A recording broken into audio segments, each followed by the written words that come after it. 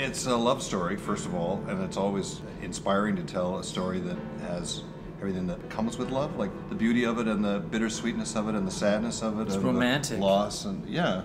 And it's this old story that's lived throughout time, but it's a fresh retelling of it, and we seem to be able to break through that old story and be able to get the audience to stick with us. Yeah, we continually invite them in, don't we? It's like our house, the stage is our house, and we sort of say, come on in and play with us. It's an incredible show to bring a date to.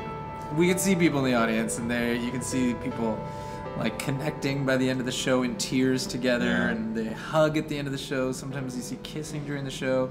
It's got a lot of romance.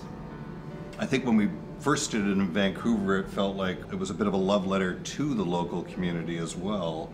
And we felt like the show kind of grew, but people enjoyed the fact that we all have a presence in the local community. But when you take it somewhere else, and that same feeling exists, you know that it's something much bigger than that it's actually speaking to people's hearts and inspiring people and getting them talking to each other about it, which has nothing to do with where you come from, where I come from, or where the play originates. It has everything to do with the profoundness of the piece. You'll love the show for its romance, which is so rare to have real legitimate romance in a show these days.